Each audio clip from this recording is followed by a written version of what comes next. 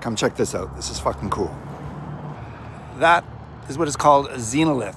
And the way that it formed was when this dike was forming, some of this material cracked, fell off, and fell into this. This was magma at one point, fell into this, and it ended up here. Xenolith. Okay, now there's another thing just up here I want to show you.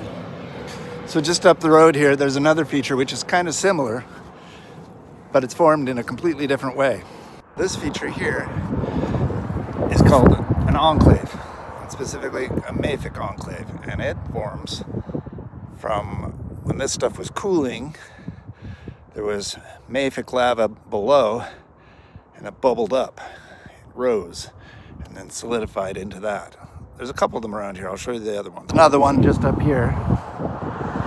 Across the road here, there's another one, which I'm gonna hike over.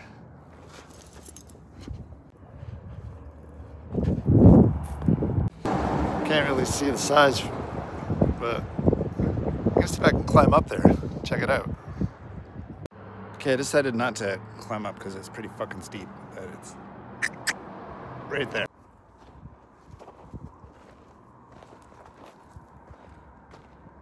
That fucker is huge.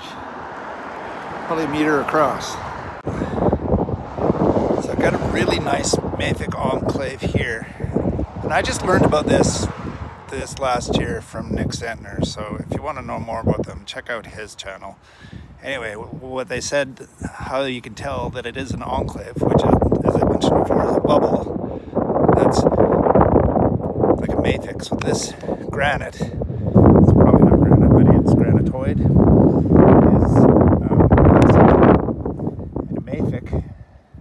It's so it's bubbling up. So anyway, the way you can tell is that some of these minerals are from here,